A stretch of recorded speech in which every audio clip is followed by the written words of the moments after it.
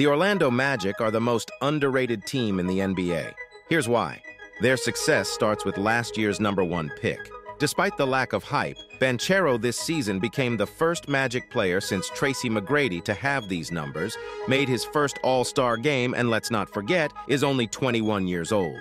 The team's core has been around for 3 years and have an average age of 24. They have the same aura as the 2023 Sacramento Kings, but they operate in complete reverse. A team that struggles to score but have one of the best defenses in the league. And as one of the teams with cap space this offseason, they're only going to get even better next year.